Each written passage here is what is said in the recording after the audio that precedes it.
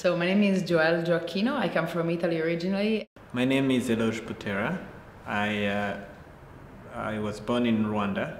My name is Sadia Rafiquddin. I was born in Sargodha, Pakistan. My name is Mirais Nazat. I'm originally from Afghanistan and now an Afghan Canadian.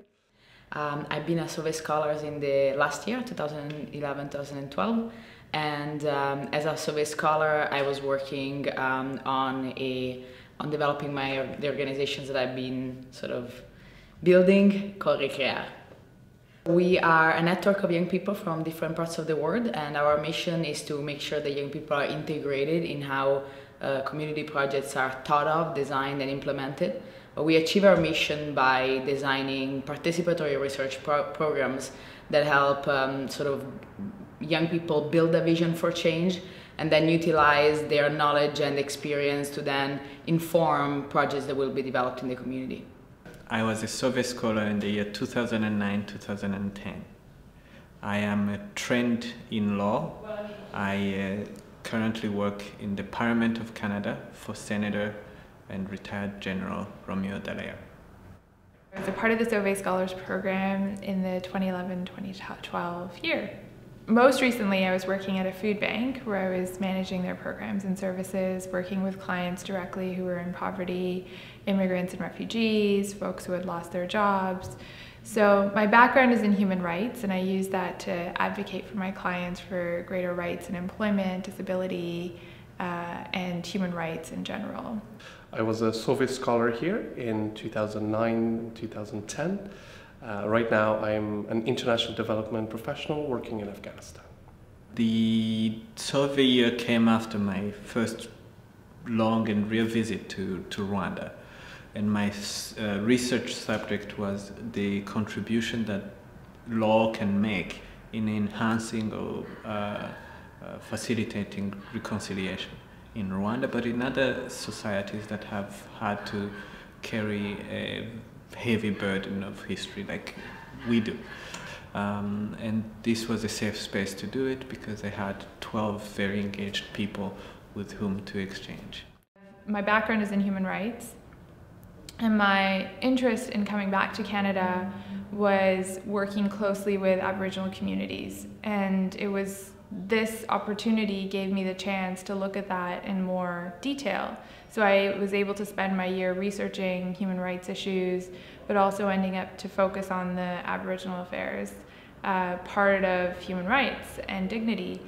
So when the opportunity came up to do my Sauvé project and go up north to Labrador to follow an Innu elder into the mountains for a month and do this journey of 175 kilometers, it completely changed my experience, and when I came back I felt like I had so much more to give back and so much greater understanding of what it means to be Aboriginal in Canada and the challenges that Aboriginal people have faced. For me, the Sauvé experience was a career in personal transformation.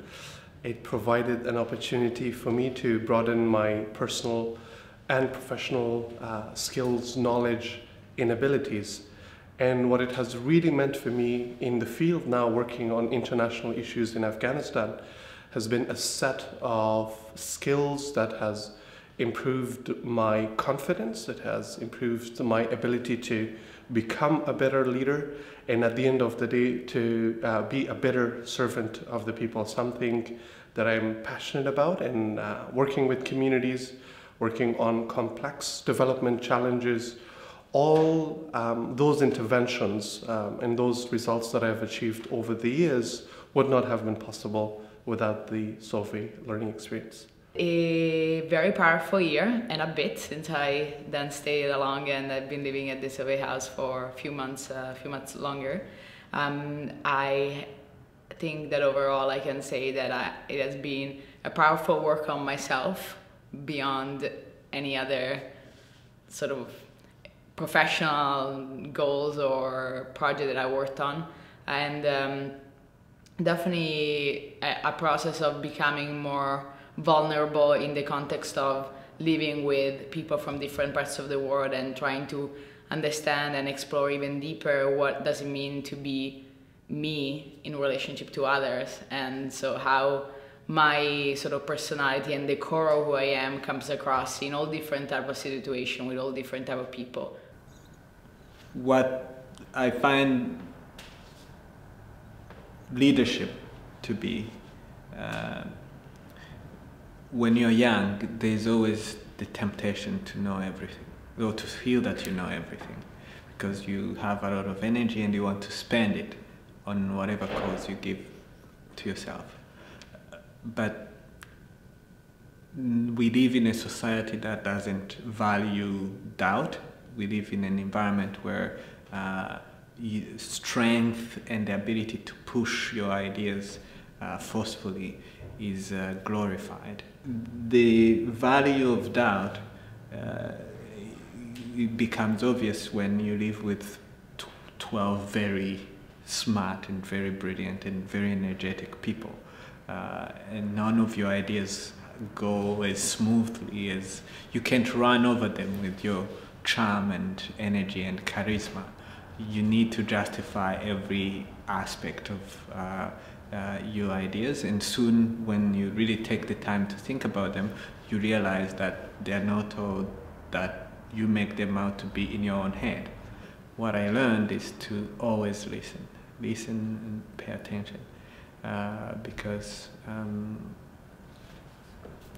there is more to be learned by asking questions than throwing out their statements. So I think traditionally when we think of leadership, we think of strong leaders who from the outside seem like they're strong, they're going to get things done, action-oriented. I think all of those things are important, but I think 21st century skills also need to include compassion and empathy. When we miss those two in the world of leadership, we can't think of the way that other people will feel when we enact certain policies, or the way that certain groups will feel, or the way that people will be marginalized. I think there's people who get left out of the conversation when we don't consider empathy and compassion in the work that we do, whether it's human rights or the environment, sustainability, whatever the issue might be. I think understanding how other people will feel is going to be a 21st century skill that people will need to employ in order to build a better world, in order to build healthier policies, so that we can protect both our natural environment as well as people. A leader always works to serve others. It is a life spent in compassion. It's a life spent in sacrifices, and it's a life that requires hard work.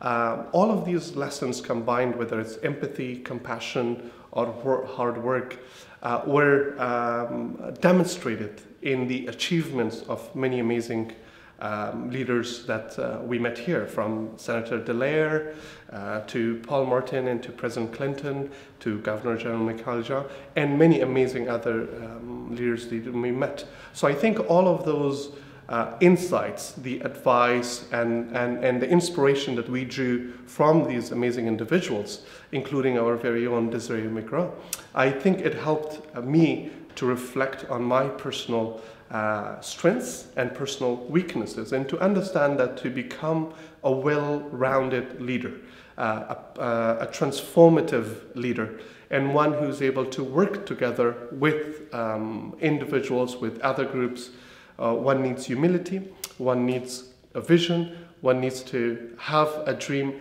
and in order to pursue that dream, leave no stone unturned. What's your dream?